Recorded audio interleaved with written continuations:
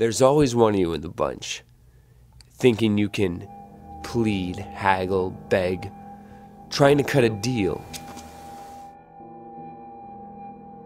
What makes you think this is negotiable? Everything's negotiable.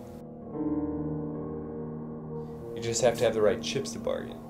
You ain't even got any cards, kid, let alone chips to bet. Not true. I have my soul. No. I have your soul. Yeah, I want it back. People in hell want ice water too. But look around. Do you see any? You can't offer me something I already have. What I'm offering is a trade. I get you more souls, and you give me back mine. Just out of morbid curiosity, I'd like to know how you plan on getting more souls than the legions of seducers that I have trolling the earth today. Your legions dance around in the ether and seduce with whispers of temptation in the shadows of people's subconscious. I can give you the one thing they can't. A flesh and blood, belly to belly, face to face connection. I'm listening. I'm a salesman, a salesman. I walk into a boardroom full of rich old men, and in 15 minutes I have them eating out of the palm of my hand. I take people's hopes and aspirations and make it tangible.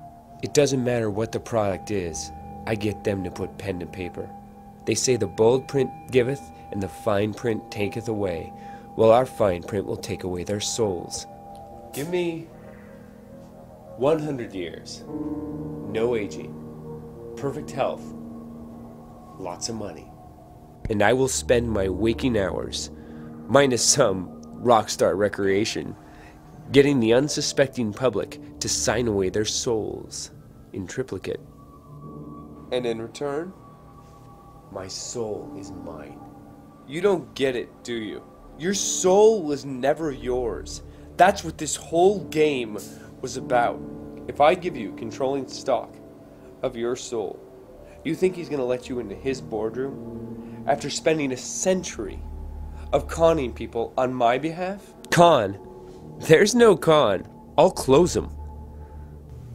You got a deal, kid.